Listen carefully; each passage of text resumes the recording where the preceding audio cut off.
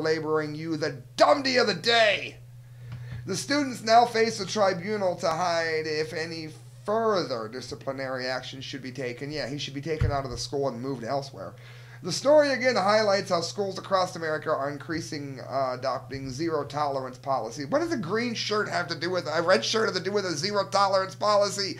That is the dumbdee of the day. Spalding Middle School. Contact them. Let them know they're idiots. Why? Because that's why I do these shows. To point out the stupidity, you guys can stop it. There's more of you than there are of me. Friends, you're listening to The Correct Views. Thank you for doing so. To donate, to help the show get better, I want to bring you a better show.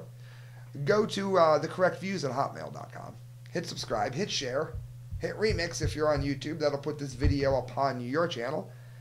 And thanks for listening, friends. Go to themediaspeaks.com. Look up the work of Kyle Court D. Lake and myself. We're always posting videos and articles. See you on the Saturday edition, 2 p.m. Good night, friends. God bless.